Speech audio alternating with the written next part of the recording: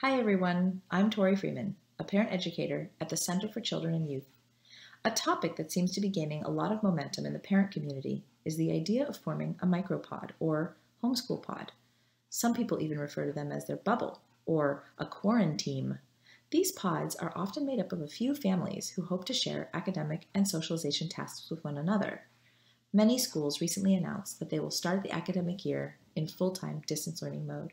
So today's tip is about things to consider when forming a pod. When it comes to parenting, various strategies work great for some families and not great for others. When I'm working with families, I try to help them figure out what will be best for them. And right now, the balance between mental health and public health needs to be addressed. When thinking about forming these pods, there are both pros and cons. Is it right for your family to create a pod? And if so, what things do you need to consider so that you keep your family safe while meeting everyone's needs? First, it's important to figure out what your goal is when forming a pod with one or more families. Is this pod mainly for academic purposes? Are you planning to hire a teacher or a tutor to facilitate academic learning amongst a small group of children?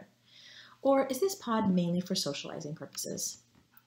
Maybe you're planning to follow the distance learning curriculum that your school is providing, but you're wanting a fixed group of children for your kids to socialize with. What safety rules and behaviors will you all share, and how will you establish trust and open communication within your group? There are so many things to consider when forming a multifamily pod. If you want to connect with one of our consultants to talk more about making a school decision that works best for your family, please reach out to us here at the Center for Children and Youth. We are here for you.